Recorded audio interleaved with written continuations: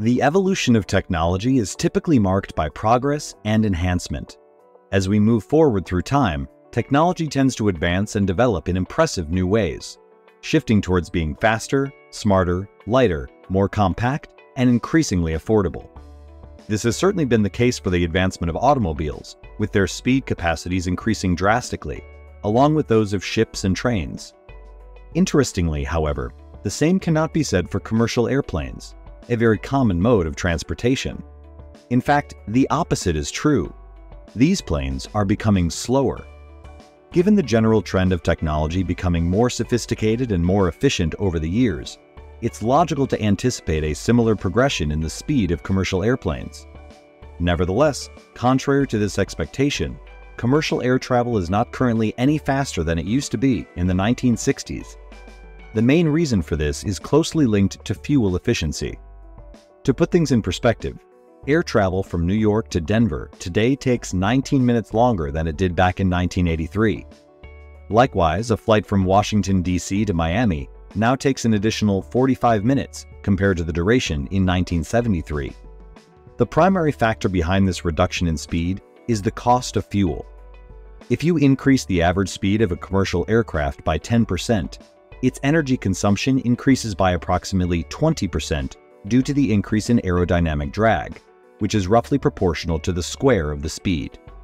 This increase in speed leads to higher fuel consumption and, consequently, elevated operating costs. Moreover, modern air passengers are less inclined to pay more for a faster journey. While it is technically feasible for airplane manufacturers to produce faster planes, the demand for such aircraft lies mainly in military applications. Therefore, the speed of commercial air travel remains quite stagnant, perennially close to the speed at which they were flying 40 or 50 years ago. Advancements in jet engine technology have seen older engines, with less than half the intake size and operating at higher speeds, replaced by modern, high-bypass jet engines. These engines have large-diameter front fans that offer several benefits over their older counterparts. High-bypass engines are air-breathing engines that achieve the same thrust, but with a lower airspeed. They achieve this by directing much of the air around the turbine, with as much as 93% of the air bypassing it in some models.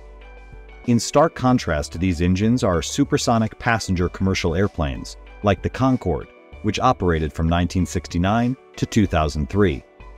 Its top speed was a staggering 1,354 miles per hour, which is over twice the speed of sound. However, this speed came at a similarly staggering price. It was essentially a fuel hog, consuming 47 pounds of fuel per mile, and it could only accommodate 100 passengers. Consequently, the prices for those seats were exorbitantly high, leading to unattractive airline economics. The Concorde, a commercial airplane, was also notorious for its sonic boom, a result of traveling faster than the speed of sound. This generated noise pollution, which many governments prohibit for commercial aircraft flying over populated areas. Despite the current situation of commercial air travel speeds, progress in the industry could make faster and quieter flights a possibility in the near future. Efforts towards creating commercial planes that generate minimal noise are ongoing, implying that someday soon, our expectations of faster flights might become a reality.